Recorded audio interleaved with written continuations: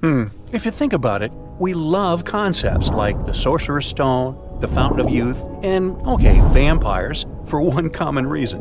We all want to know how it would be to have everlasting life. Some researchers argue that there's no limit to how long we can live. The no-limit camp argues that as long as we keep making scientific advancements and taking care of ourselves, we could potentially live forever, or until you spend down your savings. Meanwhile, the finite lifespan fellas say that our bodies have a built-in expiration date, and there's only so much we can do to push it back. A study suggests that the maximum human lifespan may be around 150 years. The researchers analyzed data about the world's oldest individuals over the past few decades and concluded that there is an expiration date for our lives. Overall, the study provides new insights into the limits of the human lifespan and may help guide future research into the biology of aging and the development of new treatments for age-related diseases. So, let's hypothesize that we can actually push the inevitable end off as long as possible. What if we live for 300 years? In this way, we would still be stuck with a finite lifespan, but it wouldn't be too short. Living forever may not be as appealing because we don't want to reach a point where we get so bored and wish to have a finite life. Living for 300 years would significantly impact every aspect of life. I'll start with the concept of aging and how we perceive it. I know being young and old is subjective, but we are thought of as middle-aged at around 50 years old in our current lifespan. If our lifespan triples, at 50 years old, we might be considered a teenager. Since we have more than 2 centuries to live, it's like every minute we had suddenly became 3 minutes long. When we hit the age of 30, we feel like it's a milestone and that 1/3 of our life is over. But with a longer lifespan, we wouldn't experience this feeling until we reach the age of 100. Here, the critical aspect is whether we are going to keep the same biological and emotional capacity or not. Normally, our adolescent brain continues to develop and doesn't reach full maturity until approximately 25 to 30 years of age. In my scenario, this notion will remain the same. Yet we will probably go to school for a more extended period and learn a whole bunch of new things. Time to speak new languages. How about organ replacement and AI lectures? The education system and curriculum will indeed be changed. We would have more time to read and learn. You get your diploma, or you don't pursue higher education and spare that time to master a skill, like being a carpenter. Now you need to earn money. I'm sure that concept won't change. Let's find you a job. You probably have different options to choose from, and retirement might not be necessary until much later in life. In this way, you might have extra time to explore different careers and interests. Pursue your goals, take risks, and develop your career. Let's talk about relationships. We now have situationships, open relationships, and so on. I can't imagine the new dynamics we would have in a longer life. The age of marriage and the decision to start a family will all transform. Family structures and roles would change to accommodate these longer lifespans. You'd be grandparents, maybe at the age of 230. Yet, it could turn into a magical experience. We could have even deeper bonds. Imagine you've got centuries to hang out with your best friend. We would have more time to get to know each other and explore our common interests. It's not just us who got to experience the trial version of eternity. The world's resources would be affected too. We would have much longer lives to reproduce. We either overpopulate the globe or keep our existing family member numbers and become underpopulated. If we overpopulate, we'll have to fight for resources. This can quickly turn into a dystopian book. You know what? I really like this idea. I could try writing a book in my 3 centuries-long alternative life. Anyway, it's not just the resources. Ecosystems, animals, and plants would all be affected by us. Hopefully, we'll find new ways to prevent or recover from these problems. How do we solve these issues, you might ask? By advances in science and technology. We would have more time to devote to research and development. We will explore the unknown territories of our planet and universe via science and technology. This could lead to breakthroughs in medicine, energy, transportation, and other fields. I mean, think of astrophysics. We could even find ways to travel to other planets. Since our lifespan is extended, astronauts may complete presumably impossible expeditions. In our hypothetical situation, we'd age at a slower pace. Since we don't wake up one day and start living till 300, medical improvements should be responsible for providing a longer life for us. New treatments and interventions would be there to help people live healthier. Healthcare policies and practices will change too. Good luck to health insurance companies and life insurance. Now, let's talk wellness. People would likely place a greater emphasis on maintaining their mental well-being too.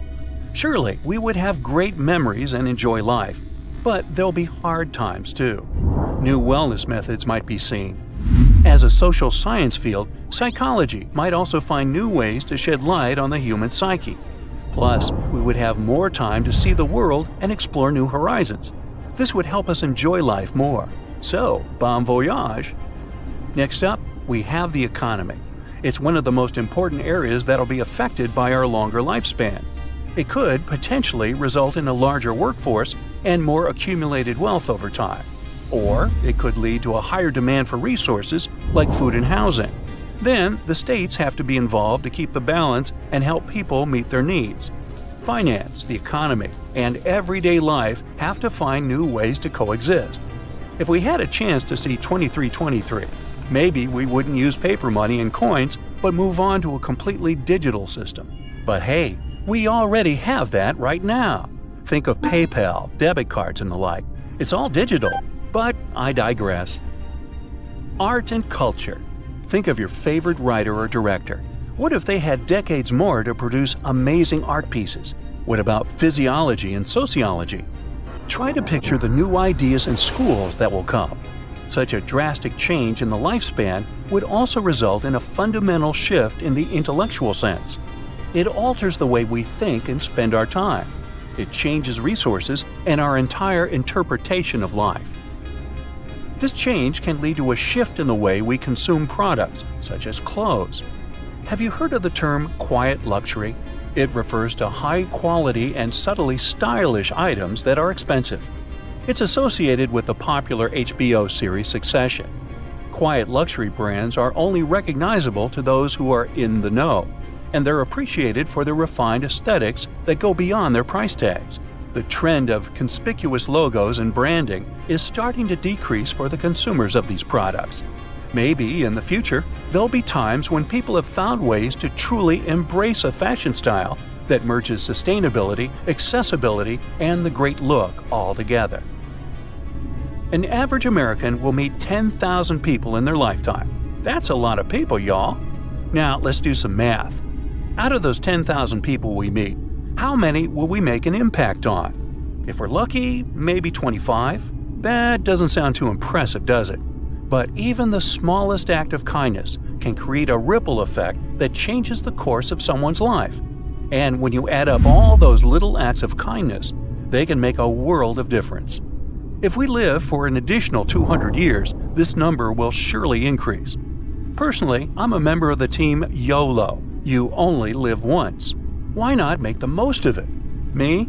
Well, I really don't want to live for hundreds of years if I can't bring my dog with me. The hardest thing on the planet is to get out of a warm bed early in the morning. The second most challenging thing in the world is to sit in an office and force yourself to start working. It's hard to read a big book and cook your own food. It's almost impossible to earn a lot of money. Do sports? It's something fantastic. Keeping a dog at home and walking it several times a day is just senseless. How do people live this tough life? Almost every day, Lewis thinks about these things, and he is the laziest person in the world who loves only one thing: watching TV series and movies. So, one day, he wakes up in a 2D flat body. The volume of his muscles and bones has decreased by almost 99%. He can't turn off the alarm because his body is too thin and barely emits heat. Under the loud ringing of sirens, he tries to pull off the blanket, but it's too heavy. Lewis crawls out of bed. He looks at himself in the mirror in horror, stands sideways, and becomes almost invisible. He tries to scream, but his voice sounds like a mosquito squeak. The fridge door is as heavy as the door in a bank vault. An apple on the table weighs like a barbell. Louis needs to go to the toilet, but can't press the handle. Fortunately, he's thin enough to squeeze through the gap between the door and the wall. He has to go to work, but he has to eat something first. He sees the breadcrumbs he hasn't cleaned up from last night's dinner. He picks up and swallows a couple of them. His stomach is super small now, so 2 tiny crumbs seem as heavy as 2 plates of spaghetti. Now he needs to drink some water. All the bottles are closed, and he doesn't have the strength to unscrew the lids. Fortunately, water is dripping from the tap. Louis drinks just 1 drop, but feels like he's had 2 cans of soda. He leaves the house, runs across the road, and gets under a car. Our guy is invisible to the driver because he's standing sideways. But thanks to his light weight, Louis doesn't get any damage. He flies off to the side, but he can't land anymore. The wind blows and lifts Louis up.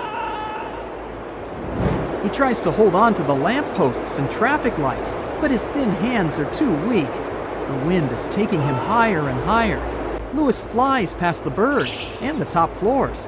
The temperature is getting too cold for his body. He freezes, but the wind changes its direction and takes him down. Someone throws a banana peel out the window. Louis grabs it and uses it to descend safely. He finally reaches the road and ties the banana peel to his laces. He's walking slowly, since it's hard. The peel seems as heavy as a cart loaded with bricks. He crosses the street and falls every time people push him on the shoulder. Louis screams back at them, but they don't even hear him. Exhausted, he gets to his office. The boss scolds Louis for being late. Louis's tiny ears are now sensitive to all sound waves, so the boss's words seem very loud and low, as if they come from a large speaker. The boss doesn't care that Louis is flat. He wants all the work done. Louis tries to take a stack of papers, but it's too heavy, so he moves 1 sheet at a time to his desk. Each page weighs like 10 skateboards for him. Louis moves 3 documents and feels like he's run a marathon. Then he sits at the computer, but the keyboard doesn't work. The keys don't get enough load. Louis has to put a lot of effort into printing something. It's the end of the day, and Louis has done only 1% of all the work. He comes to the office kitchen, sees a delicious sandwich, but can't bite it off completely. He breaks off tiny pieces of salad and bread. It makes him full. He notices that his hair is covered with frost. An icicle is growing on the tip of his nose. Why has the ice age begun in the office? Oh, it's just the air conditioner lowered the temperature by 1 degree. But our hero is sensitive to the slightest fluctuations in the air. Exhausted, he leaves the office and enters the elevator. A crowd of people presses him from all sides. A drop of sweat from one guy's neck falls right on Louis. Like a sheet of paper, he absorbs almost the entire drop. The elevator doors open, and Louis gets out quickly. He runs out into the street. The wind is pretty strong, but the banana peel keeps him on the ground. It starts to rain. Just a few drops fall on the ground, but Louis gets soaked through. Seconds later, Louis feels like he's standing under a waterfall. It's hard to walk. He unhooks the peel and falls exhausted to the ground. He wakes up a couple of hours later. The sun is shining through the clouds. Louis is completely dry. He feels like he's in the middle of a desert. He tries to raise his hand, but his skin is so dry that it hurts. At this moment, a street dog approaches him. It licks Louis from head to toe. He stands up, pets the dog, and goes home. The animal follows him. He squeezes into the apartment under the door and falls into bed. The next morning, the alarm clock sounds too loud. Louis tries to turn it off and feels terrible pain all over his body. His muscles got a huge load yesterday. Louis wants to scream, but he can't, so he cries. He's terrified that he literally can't do anything. He spends several days in bed and gets up only to use the bathroom and to fill his stomach with breadcrumbs and tap water. At some point, he realizes he can no longer live like this. He misses ordinary food, delicious drinks, and a normal lifestyle. He decides to work out. Every day he does push-ups, squats, and pull-ups. His muscles are not so thin anymore. And now, after 2 months of hard training, he can lift up the laptop lid. At work, he carries 3 sheets of paper to his desk at a time and can type 200 words a day. He reads every document and understands that his job isn't that boring and pointless. The boss notices Lewis is motivated and raises his salary. Our hero tears off small pieces of vegetables and ham from other people's sandwiches, but he believes that he will cook his own sooner or later. Every day the dog accompanies him from home to work. When the wind is strong, he grabs onto its fur. He's strong enough to unlock the door again, which means he can let the dog inside his house. Daily workouts and perseverance make Lewis happy. He feels better than at the time he had a normal body. An active lifestyle inspires Lewis to read more books. It turns out that literature is exciting. And so, one day, he wakes up in 3D. He feels like a superhero, ready to become the best chef in the world, earn a lot of money, and win an Olympic medal in any sport. He can do anything. Why didn't he appreciate it before? Now, life seems fascinating and full of meaning. But now, he's about to turn on the laptop to start watching a new TV show. 1 episode first, and all the achievements later, he thinks. Lewis used to put a lot of effort into opening the lid when he was in 2D. So now, he accidentally breaks the computer. Good for him. He realizes that it was a laziness trap. You work in a large nature reserve that's home to more than 1,000 species of animals. At night, you drive through the territory in a Jeep to see if everything's okay. Most of the animals are sleeping. Suddenly, you hear the monkeys screaming. They jump from branch to branch. A herd of horses runs out of the forest. They look worried too. You hear many animals crying. Looks like some unknown strange thing has woken up and horrified the whole reserve. You see a flash in the night sky. It's a meteorite, and it's flying right towards you.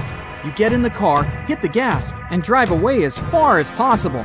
The space rock falls right in front of you and throws your vehicle to the side. You pass out. The fallen meteorite emits some strange yellow energy. You're inside an overturned car, unconscious. All the animals have calmed down. Thousands of them silently approach the meteorite. Its energy envelops you and all the animals around. The more energy comes out, the smaller the space stone becomes. By the morning, the meteorite dissolves in the air. It has absorbed the animal powers and passed them on to you. You wake up in the grass near the car, surrounded by several people. These are the reserve employees and some guys in black suits. They study the crater in the ground and ask you what happened. You tell them about the meteorite, and they order you to go with them. One of them grabs you tightly by the shoulder. You don't like it, and you want to break out. 2 men in black are holding you. You get angry and feel your muscles increase, and your skin becomes covered with fur. You quickly push the men away and roar. Your nails have turned into claws. You've received a bear's powers. Now you're just as strong and fierce. Agents in black are following you. You run away into the forest. You want to be faster and feel your spine changing its shape. Now you're running very fast on all fours. You've got the power of a cheetah, the fastest animal on Earth. You're hiding in the forest. The agents are far behind you. You hear a helicopter from above. It shines a bright spotlight beam. Oh no, they've noticed you. Agents use a megaphone to ask you to stop. But you know what awaits you. Labs, experiments, life in a cage. You've seen a lot of movies about it, so you won't just give up. You run out of the forest. They release darts at you. You quickly run to a large lake and dive inside. Webbing has grown on your arms and legs. Your feet are like flippers. Your legs fuse into one big tail, and you are now a walrus. You quickly swim across the lake and come ashore on the other side. Several cars and motorcycles are circling the lake to catch up with you. There's another forest ahead, but this time it's too dense. There's not enough space to develop great speed, but you can get the strength of a monkey. Your hands get longer and your fingers become stronger. You jump up a tree, climb to the top, and inspect the reserve. You need to go south and get to a small town to eat and drink. After a couple of hours, you reach the reserve's border. Now you have to jump over a high fence. Your legs are getting strong. You jump like a kangaroo, but it's not high enough. You fall to the ground. The helicopter catches up to you. You get lizard powers. You get sticky scales on your palms. You quickly climb the concrete wall and jump to the other side. You find yourself in the tall grass. Agents are coming to you from all sides. You're thinking about a snake. Your arms and legs fuse with your body. Now you can crawl. You pass all